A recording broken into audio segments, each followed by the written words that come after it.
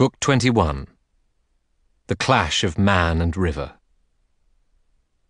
As they came down to a ford in the blue Xanthus, eddying and running, God-begotten, wondrous river, there Achilles drove amid the rout and split them left and right, scattering half toward Troy over the plain where yesterday Achaeans broke and ran when Hector raged. Now Trojans ran that way, and Hera spread a cloud ahead to slow them. The other half were forced into the stream, now running high with foam on whirlpools. Down they plunged, smacking the water, and the banks and gullied beds echoed their hurly-burly. This way and that they swam, shouting, spun round and round by eddies.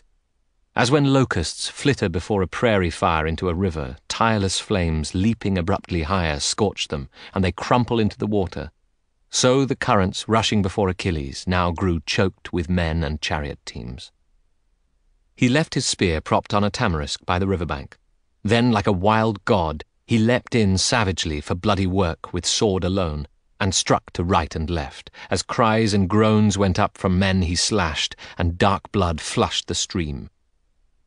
As darting fish in flight before a dolphin crowd the bays of a great roadstead, terrified for he engorges all he catches, so the Trojans cowered down the dangerous river's course and under overhanging banks.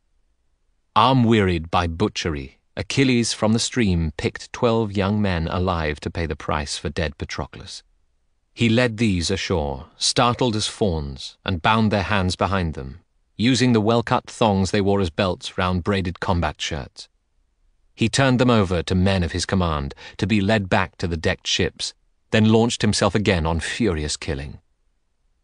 At this point he met a son of Priam, Prince Lycaon, scrambling from the river. Achilles once on a night raid had captured this young man, forced him out of his father's orchard, where with a bronze knife he had been cutting boughs of a wild fig for chariot rails. The raider came like a ghost upon him, unforeseen. That time Achilles sold him overseas to Lemnos. Jason's son had purchased him, but he was freed by an old family friend, Eetion of Imbros, who gave passage to the fair town Arisbe, whence in flight he reached his father's hall. Being come again from Lemnos, he enjoyed 11 days with friends at home. On the 12th day, a god returned him to the rough hands of Achilles, who would dispatch him to the realm of death. The great battlefield runner Prince Achilles found the man disarmed. He had no helm, no shield, not even a spear. All were thrown down when heat and sweat oppressed him as he toiled to leave the stream, his knees sapped by fatigue.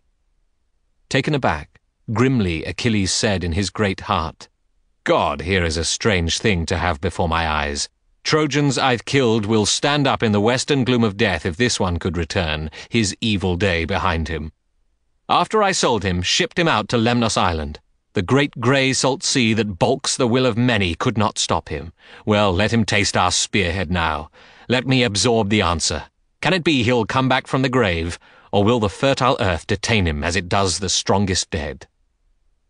Thus he reflected, waiting, and the other came in a rush to clasp his knees, confused, but mad with hope to escape the pain of death and the black shape of destiny. Achilles raised his long spear, aiming to run him through. Lycaon ducked and ran, and took his knees, even as the driven spear passed over, starved for blood and raw man-flesh, and stuck in earth. Grasping one knee, the unarmed man held on with his left hand to the spear shaft of Achilles, and pled with him. "I come before your knees, Achilles. Show respect and pity me. Pleader and plea are worth respect, your grace. You were the first Achaean at whose hands I tasted the bruised barley of Demeter, upon that day when, among orchard trees, you captured me, then shipped me out to Lemnos, away from father and friends. I earned for you 100 bulls' worth. Triple that I'll bring as ransom this time. 12 days have gone by since I returned from my hard life abroad to Ilion, but now sinister fate has put me in your hands a second time. In hate, somehow, Zeus guided me to you. A man of short life, so my mother bore me, Laothoe, daughter of old Altes, lord of the fighting Leleges, who holds the rock of Pedasus upon the Satnius. Priam, lover of many, loved his daughter, and 2 of us were born of her. Both men you will have slaughtered. Aye, you killed my brother, amid foot soldiers, noble Polydorus, brought him down with a spear throw. And here my evil hour is come. I see I cannot get away from you. The will of heaven forced us to meet. But think of one thing more. Don't kill me, since the belly where I grew never held Hector. never held the man who killed your friend, that gentle and strong soldier." In these terms Priam's son pled for his life, but heard a voice of iron say, "Young fool, don't talk to me of what you'll barter. In days past, before Patroclus died, I had a mind to spare the Trojans, took them alive in shoals and shipped them out abroad. But now there's not a chance. No man that heaven puts in my hands will get away from death here before Ilion, least of all a son of Priam. Come, friend, face your death, you too. And why are you so piteous about it? Patroclus died, and he was a finer man by far than you. You see, don't you, how large I am and how well made? My father is noble, a goddess bore me. Yet death waits for me as well, in all the power of fate. A morning comes, or evening, or high noon, when someone takes my life away in war, a spear cast or an arrow from a bowstring." At this the young man's knees failed, and his heart. He lost his grip upon the spear and sank down, opening his arms. Achilles drew his sword and thrust between his neck and collarbone, so the two-edged blade went in up to the hilt.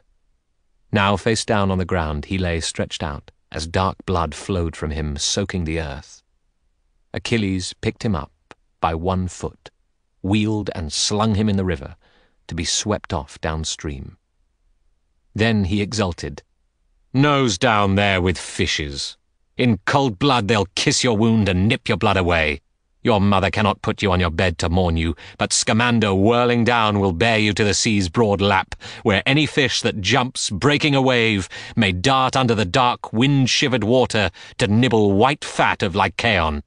Trojans, perish in this rout until you reach, and I behind you slaughtering reach the town. The god-begotten river, swiftly flowing, will not save you. Many a bull you've offered, many a trim-hooved horse thrown in alive to Xanthus' whirlpools. All the same, you'll die in blood until I have avenged Patroclus, paid you back for the death wounds of Achaeans, cut down near the deep-sea-going ships far from my eyes." On hearing this, the river darkened to the heart with rage. He cast about for ways to halt prodigious Achilles' feats of war and keep death from the Trojans. Meanwhile the son of Peleus took his spear and bounded straight ahead for Asteropaeus, burning to kill this son of Pelagon, whom the broad river Axius had fathered on Peribea, eldest of the daughters of Acasaminus. Whirling, deep-running river that he was, Axius loved her. And now Achilles made for Asteropaeus, who came up from the stream-bed to confront him, holding 2 spears. And Xanthus, in his anger over all the young men dead, cut down by Achilles pitilessly in the stream, gave heart to this contender. As they drew near, the great runner and prince was first to speak. "Who are you, soldier? Where do you come from, daring to challenge me? Grief comes to all whose sons meet my anger." Pelagon's brave son replied, "Heroic son of Peleus, why do you ask my birth? I am a native of rich farmland, Paeonia. Peonies are the spearmen I command. Today the 11th dawn came up since I arrived at Ilion. My line began, if you must know, with Axius, mover of beautiful water over land, who fathered the great spearman Pelagon, and Pelagon is said to have fathered me. But now again to battle, Lord Achilles." This was his prideful answer. Then Achilles lifted his Pelian ash. His enemy, being ambidextrous, cast both spears at once and failed. With one he hit Achilles' shield but could not pierce it, for the gold plate held the god's gift. With his other spear he grazed the hero's right forearm. Dark blood ran out, but, craving man-flesh still, the spear passed on and fixed itself in earth. In turn, Achilles, putting his heart into the cast to bring down Asteropaeus, rifled his ashwood spear.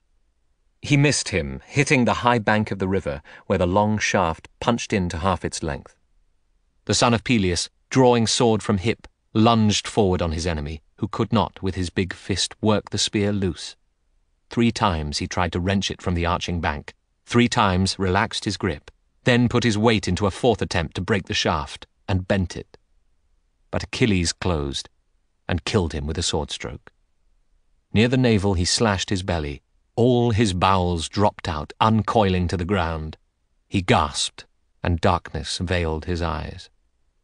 Upon his chest Achilles mounted, and then bent to strip his armour, gloating, "This way you'll rest. It is rough work to match yourself with children of Lord Zeus, river's offspring though you are. You claim descent from a broad river. Well, I claim descent from Zeus Almighty. My begetter, lord over many Myrmidons, was Peleus, the son of Aeacus, a son of Zeus. Zeus being stronger than the seaward rivers, so are his offspring than a river's get. Here's a big river for you flowing by, if he had power to help you. There's no fighting Zeus, the son of Cronos. Achelous cannot rival him, neither can the might of the deep ocean stream, from whom all rivers take their waters, and all branching seas, all springs and deep-sunk wells. And yet he too is terrified by the lightning flash of Zeus and thunder when it crashes out of heaven. With this, he pulled from the bank's overhang his bronze-shod spear, and having torn the life out of the body, left it there to lie in sand, where the dark water lapped at it. Then eels and fish attended to the body, picking and nibbling kidney fat away. As for Achilles, he ran onward, chasing spearmen of Paeonia in their rout along the eddying river. These had seen their hero vanquished by the hand and blade and power of Achilles. Now he slew Thasilicus, Mydon, and Astypalus, Nisus, Thracius, Aeneas, Ophelistes, and would have killed far more had not the river, cold with rage, in likeness of a man, assumed a voice, and spoken from a whirlpool. O Achilles, you are first in power of all men, first in waywardness as well. As gods forever take your side. If Zeus has given you all Trojans to destroy them elsewhere. Do your execution out on the plain. Now my blue watercourses back up, filled with dead. I cannot spend my current in the salt immortal sea, being damned with corpses, yet you go on killing wantonly. Let be, marshal of soldiers. Achilles, the great runner, answered, Aye, Scamander, child of Zeus, as you require, the thing shall be. But as for killing Trojans, arrogant enemies, I take no rest until I back them on the town and try out Hector, whether he gets the best of me or I of him. At this he hurled himself upon the Trojans like a wild god. The deep and swirling river then addressed Apollo. All wrong, bow of silver, child of Zeus, you have not worked the will of Zeus. How often he made you free to take the Trojan side. You could defend them until sunset comes, till evening darkens Grainland. As he spoke, the great spearman Achilles in a flash leapt into midstream from the arching bank. But he, the river, surged upon the man with all his currents in a roaring flood, and swept up many of the dead who jostled in him, killed by Achilles. He ejected these to landward, bellowing like a bull. But living men he kept in his blue streams, to hide them in deep places, in backwaters. Then round Achilles, with an ominous roar, a wave mounted. It fell against his shield and staggered him so that he lost his footing. Throwing his arms around a leafy elm, he clung to it. It gave way, roots and all, and tore the bank away, and dipped its branches in the clear currents, damming up the river when all had fallen in. The man broke free of swirling water, turned into the plain, and ran like wind in fear. But the great god would not be shaken off. With his dark crest, he reared behind to put the Prince Achilles out of action and protect the Trojans. Achilles led him by a spear throw, running as fast as the black eagle called the hunter, strongest and swiftest of all birds. Like him, he flashed ahead, and on his ribs the bronze rang out with a fierce clang. At a wide angle he fled, and the river with tremendous din flowed on behind. Remember how a farmer opens a ditch from a dark reservoir to water plants or garden. With his mattock he clears away the clods that dam the stream, and as the water runs ahead, smooth pebbles roll before it. With a purling sound it snakes along the channel, going downhill, outrunning him who leads it. So the wave sent by the river overtook Achilles momently, in spite of his great speed, as gods are stronger than men are. Each time the great battlefield runner, Prince Achilles, turned to make a stand, to learn if all the immortal gods who own the sweep of heaven chased him. Every time the rain-fed river's crest buffeted his back, and cursing he leapt high in the air. Across his knees the pressure of swift water tired him, and sand was washed away under his feet. Lifting his eyes to heaven, Achilles cried, Father Zeus, to think that in my travail not one god would save me from the river, only that. Then I could take the worst. None of the gods in heaven is so to blame as my own mother, who beguiled me, lying, saying my end would come beneath Troy's wall from flashing arrows of Apollo. Oh, I wish Hector had killed me, he's their best. Then one brave man would have brought down another. No, I was fated to ignoble death, whelmed in a river like a swineherd's boy, caught by a winter torrent as he crosses." Now as he spoke, Poseidon and Athena, taking human form, moved near and stood, and took his hands to tell him what would calm him. Poseidon was the speaker. "Son of Peleus, do not be shaken overmuch or fearful, seeing what gods we are, your two allies, by favour of Zeus, myself and Pallas Athena. The river is not destined to pull you down. He will fall back, and you will soon perceive it. Meanwhile, here's good counsel, if you'll take it. Do not allow your hands to rest from war that treats all men without distinction, till you have rolled the Trojan army back to Ilion, every man of them who runs, and shut them in the wall. Then, when you've taken Hector's life, retire upon the ships. We give you glory. It is yours to win." At this the two went off to join the gods. Achilles, as their great directive stirred him, crossed the plain, filled with floodwater now, where beautiful gear of slain men was afloat, and corpses too. With high and plunging strides, he made his way in a great rush against the current, and the broad flooded river could not check him, fired as he was with power by Athena. Scamander, though, did not give up. His rage redoubled, and he reared his foaming crest with a hoarse shout to Simois. "My own brother, if we both try, can we not hold this man? If not, he'll storm Lord Priam's tower soon. The Trojans, all in tumult, won't resist him. Give me a hand now. Fill your channels up with water from the springs. Make dry beds brim, and lift a wall of water. Let it grind and thump with logs and stones. We'll halt this madman, powerful at the moment though he is, with his intent to match the gods. I say neither his great brawn nor his splendid form will pull him through, nor those magnificent arms. They will be sunk in mud under floodwater. As for the man, I'll roll him up in sand and mound a ton of gravel round about him. Achaeans who would gather up his bones will have no notion how, in all the slime I'll pack him in, and that will be his tomb. No need for them to heap a barrow for him when soldiers make his funeral." Now Xanthus surged in turbulence upon Achilles, tossing his crest, roaring with spume and blood and corpses rolling, and a dark wave towering out of the river, fed by heaven, swept downward to overwhelm the son of Peleus. Hera cried aloud in dread for him, whom the great raging stream might wash away, and called to her dear son Hephaestus. "Action, game legs, my own child! We thought you'd be a match for whirling Xanthus in the battle. Lend a hand, and quickly. Make your fire blaze up. I'll be raising from the sea a rough gale of the west wind and the south wind, able to carry flames to burn the heads and armour off the Trojans. Kindle trees by Xanthus' banks, hurl fire at the river, and do not let him put you off with threats or honeyed speech. No slackening your fury. Only when I call out with a long cry withhold your living fire then." Hephaestus brought heaven's flame to bear. Upon the plain it broke out first, consuming many dead men, there from the number whom Achilles killed, while all the plain was burned off and the shining water stopped. As north wind in late summer quickly dries an orchard freshly watered, to the pleasure of the gardener, just so the whole reach of the plain grew dry, as fire burned the corpses. Then against the river Hephaestus turned his bright flame, and the elms and tamarisks and willows burned away, with all the clover, galingale, and rushes plentiful along the winding streams. Then eels and fish in backwaters, in currents, wriggled here and there at the scalding breath of torrid blasts from the great smith Hephaestus. And dried away by them, the river cried, "Hephaestus, not one god can vie with you, neither would I contend with one so fiery. Break off the quarrel, let the Prince Achilles drive the Trojans from their town. Am I a party to that strife? Am I their saviour?"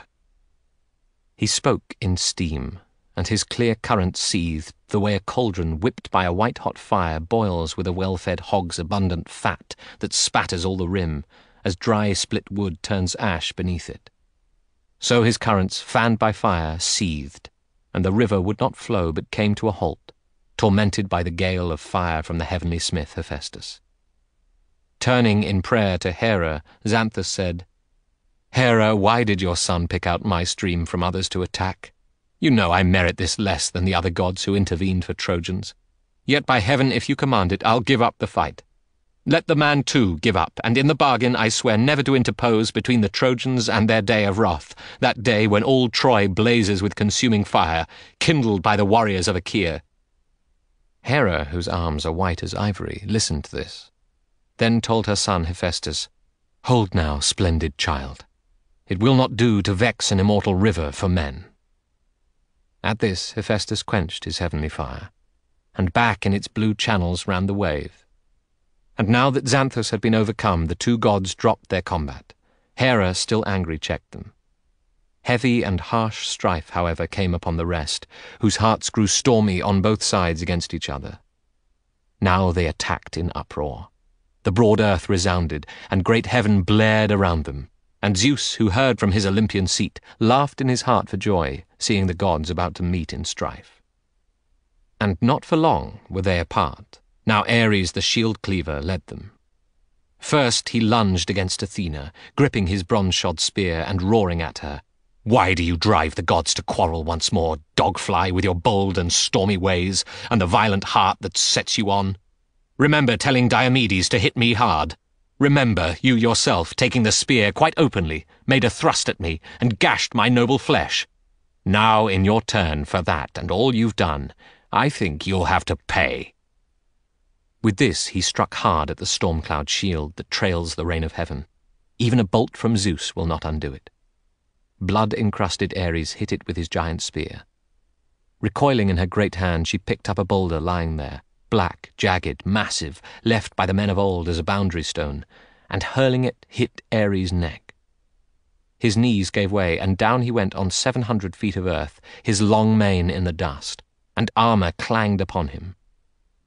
Laughing at him, Athena made her vaunt above him. "Fool! You've never learned how far superior I'm glad to say I am. Stand up to me. Lie there. You might fulfill your mother's curse, baleful as she is, incensed at you, because you switched to Trojans from Achaeans." Now Aphrodite, Zeus's daughter, taking Ares' hand, began to help him away, as he wheezed hard and fought to get his breath. But Hera saw her. She called out to Athena, "Daughter of Zeus the Storm King, what a couple! There that dogfly goes, escorting Ares, bane of mankind, out of the deadly war, amid the battle din. Go after them." Athena followed, in a flash, with joy, and from the side struck Aphrodite's breast with doubled fist, so that her knees went slack, her heart faint, and together she and Ares lay in a swoon upon the earth. Athena said derisively, "If only all the gods who would assist the Trojans came to fight the Argives with such power. If only they were bold as these, and tough as Aphrodite was, rescuing Ares under my nose. In that case, long ago we should have dropped the war, for long ago we should have carried Iliad by storm."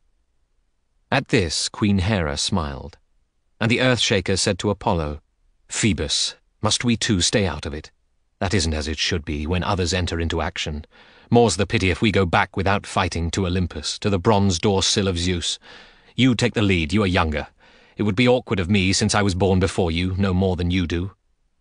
"Idiot, but how forgetful you have been. Don't you remember, even now, what troubles over Iliad we alone among the gods have had, when from the side of Zeus we came to serve the strong man Laomedon all 1 year for a stated wage? Then he assigned our work, no trifle for my own. I walled the city massively in well-cut stone, to make the place impregnable. You herded cattle slow and dark amid the upland vales of Ida's wooded ridges. When the seasons happily brought to an end our term of hire, barbaric Laomedon kept all wages from us and forced us out with vile threats. To bind us hand and foot, he said, and send us in a slave ship to islands overseas, but first to crop our ears with a bronze knife. So we departed, burning inwardly for payment he had promised and not made. For this you coddle his people now. You are not willing, like the rest of us, to see the Trojans in their pride, with wives and children, come utterly to ruin and to grief." The lord of distant archery, Apollo, answered, "Lord of earthquake, sound of mind, you could not call me if I strove with you for the sake of mortals, poor things that they are. Ephemeral as the flame-like budding leaves, men flourish on the ripe wheat of the grainland. Then in spiritless age they waste and die. We should give up our fighting over men. Let men themselves contend with one another." On this he turned away. He would not face his father's brother hand to hand. And now he was derided by his sister, Lady Artemis, huntress of wild beasts, who had her stinging word. "In full retreat, are you, yielding victory to Poseidon, making him pay nothing for his glory? Idiot! Why do you have your useless bow? I'll never let you brag again in father's hall among the gods that you'll oppose Poseidon in the battle." To this archer Apollo made no answer, but Hera, Zeus's consort, did, in anger. "How can you think to face me, shameless bitch? A hard enemy I'll be for you, although you carry a bow, and Zeus has made of you a lioness to women. You have leave to put to death any you choose. No matter. Better to rend wild beasts on mountainsides and woodland deer than fight a stronger goddess. If you want lessons in war, then you can learn how I excel you, though you face me." Here she took hold of the wrists of Artemis in her left hand. With her right hand she snatched her quiver and bow and boxed her ears with them, smiling to see her duck her head as arrows showered from the quiver. Artemis ran off in tears, as a wild dove attacked by a diving hawk will fly to a hollow rock, a narrow cleft where she cannot be taken. So, weeping, she took flight and left her bow. Then Hermes, the wayfinder, said to Leto, "I would not dream of fighting you, so rough seem the Cloudmaster's wives in fisticuffs. No, you may make your boast quite happily to all the immortal gods that you have beaten me." Leto retrieved the bow of Artemis and picked her arrows up where they had veered and landed in a flurrying of dust. Then she retired with her daughter's weapons. Artemis reached Olympus, crossed the bronze door-sill of Zeus, and at her father's knees sank down, a weeping girl, her fragrant gown in tremors on her breast. Her father hugged her, asking with a mild laugh, "Who in heaven injured you, dear child? Pure willfulness, as though for a naughty act." To this the mistress of baying packs, her hair tied back, replied, "Your lady Hera buffeted me, father, she of the snow-white arms, by whom the gods are plagued with strife and bickering." While these two conversed, Phoebus Apollo entered Ilion, concerned for the wall, to keep the Danaan men from storming it this day before their time. The other deathless ones went to Olympus, some in anger, others enjoying triumph, and took their chairs beside their father, lord of Stormcloud. But Achilles, all that time, wrought havoc with the Trojans and their horses. As a smoke column from a burning town goes heavenward, propelled by the god's anger, grief to many a townsman, toil for all, Achilles brought the Trojans harrowing grief. Erect on Troy's great tower, aging Priam gazed at huge Achilles, before whom Trojans in tumult fled, and no defence materialized. Then, groaning from the tower, Priam descended. For the gatekeepers, known as brave soldiers, he had urgent words. "Keep the gates open! Hold them till the troops retiring from battle are in the town! There is Achilles harrying them, too near. I fear we'll have a slaughter. When our soldiers crowd inside the wall to get their breath, close both your timbered gates, bolt them again. I fear this murderous man may leap the wall." At this they pushed the bolts, opening the gates, and the gateway made a refuge. Then Apollo flashed out to avert death from the Trojans, headed as they were for the high wall, men grown hoarse in thirst, covered with dust out of the plain where they had run. Achilles, wrought to a frenzy, pressed them with his spear, all his great heart bent on winning glory. Troy of the high gates might have fallen now to the Achaean soldiers, but Apollo stirred the Prince Agenor, strong and noble son of Antenor. Into this man's heart the god sent courage and stood near him, leaning on an oak tree, concealed in heavy mist, to guard him from the shapes and weight of death. Agenor halted when he saw the raider of cities, Achilles, and his heart grew large as he awaited him, saying to himself grimly, "This is the end of me. If I break and run before Achilles like the others, he'll take me even so. I'll have my throat cut like a coward for my pains. What if I let them go in panic toward the town ahead of him, while I run at a tangent leaving the wall, to cross the plain until I reach the mountain slopes of Ida, taking cover in undergrowth? This evening, after a river bath to cleanse my sweat, I might return to Ilion. Why say it? God forbid he sees me cutting away from Troy into the open. In one sprint he'll have me. After that there's no escape from my last end of death, so powerful the man is, far beyond us all. Suppose I meet him here, on the west approach to Troy. Surely his body, even his, can be wounded by sharp bronze. He can live but once. Men say he's mortal, though the son of Cronos, Zeus, awards him glory." Even as he spoke, he pulled himself together to face Achilles, blood surging to his heart before the fight. And as a panther out of underbrush will go to meet a hunter and have no fear, and never falter when it hears the hounds, and even though the hunter draw first blood, the beast trailing the spear that wounded it will not give up until it close with him or else go down, just so the Prince Agenor, son of Antenor, would not now retreat until he put Achilles to the test. With round shield held before him, and his spear aimed at the man, he gave a battle shout and cried, "You hope today at last to storm the city of the Trojans, a rash hope. Grief and wounds are still to be suffered for her. Inside there we are many fighting men. For our dear parents, wives, and sons we'll hold the city and defend it. You come here to meet your doom, prodigious though you are, sure as you are in warfare." He let fly the sharp spear from his heavy hand and struck the shin below the kneecap square and hard. Around his leg the new shin guard of tin rang out deafeningly. Back from the point of impact sprang the spearhead, piercing nothing, buffeted back by the god's gift. Then Achilles struck in turn at his princely enemy Agenor, but Apollo would not let him win this glory now. He whisked away Agenor, hid him in mist, and quietly removed him from the war. By trickery, then, he kept the son of Peleus away from Trojan soldiers. Taking Agenor's likeness to the last detail, he halted within range of Achilles, who set off to chase him. For a long time down the plain of grainland he pursued him, heading him along Scamander, as the god kept a bare lead, for so Apollo teased him on, Achilles thought to catch his quarry with a sprint. Meanwhile the other Trojans in their panic reached the walled town, thanking heaven, and all the city filled up, jammed with men. They dared not wait outside the wall for one another, to learn who died in battle, who came through, but all whose legs had saved them now took cover, in hot haste, entering the city.